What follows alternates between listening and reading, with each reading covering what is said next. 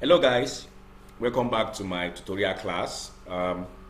Please let's just get straight into what I want to show you. I want to show you how to color grade from green to a yellowish background. That's kind of an autumn kind of background, like a dry season when there is no rain. You remember how the leaves used to be? The leaves used to be very, very yellowish. So I want to show you, if you want to color grade this image in that regard, let me show you what to do. The first thing to do is to go to your camera raw.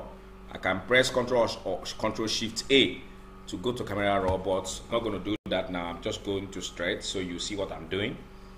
So I'm going to be fast about it.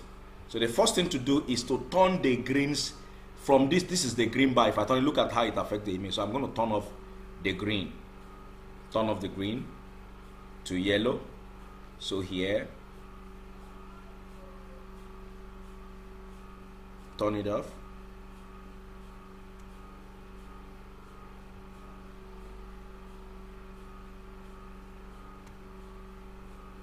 Okay,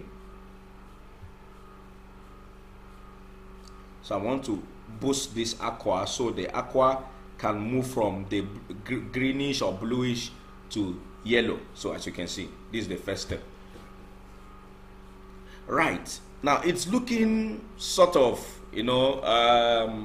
what is it called, autumn. Now you can see the yellow is no longer very green, but I can decide to do more with this with my selective color. Now let me show you how to use selective color. For those who don't know how to find selective color, let me show you. This is showing because I opened the adjustment here. So now I've just clicked on my window, go to your window, click on adjustment, and this thing comes out. Then when you now go to this gradient map, this is selective color. So you go to selective color.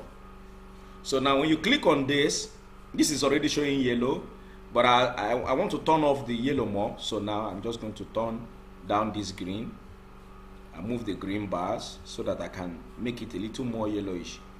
Okay, which one is better? Okay, then I'll now go over to selective the yellows. Now I turn the yellow this way. Now you can see. So with whichever color you want your yellow to carry, you can adjust. See, it makes your image look different from the normal thing other people does. So just adjust the bars to whichever result you want to have, but this is the result I was aiming for. Thank you.